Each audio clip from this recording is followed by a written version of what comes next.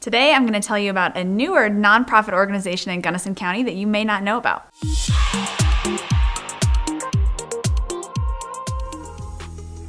If you know me or have been following me at all, you know that I have a huge love for our local nonprofits in Gunnison County. And so today I want to highlight one of my favorites, which is actually really near and dear to my heart because it is helping my family home and it's helping a lot of my favorite places in the world, which is up in Taylor Canyon. So the Taylor Canyon Fire Station was created because there is major fire risk in the Taylor Canyon, Spring Creek Canyon area, which is just north of Almont. And part of that is because of the beetle kill and just overall enormously large pine forests. One of the problems that was happening is that a lot of the homeowners up there were getting dropped by their homeowners insurance, or the premiums were just skyrocketing into a completely unrealistic and unreasonable insurance premium. So the homeowners and the HOA of Wilder on the Taylor teamed up with the Gunnison County Fire Protection District to come up with some ideas of how they could potentially resolve this issue. The closest fire station at that time was in Almont, which is just a volunteer fire station as well, but there wasn't anybody stationed there,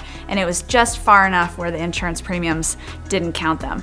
And then from there, it's Gunnison. So it's a long response time for a lot of our fire departments. So the Taylor Canyon Fire Station nonprofit was created, and they raised the funds from donations and contributions from people around the county, homeowners, myself, our company, and other people, and they raised over $850,000 and began construction on the fire station.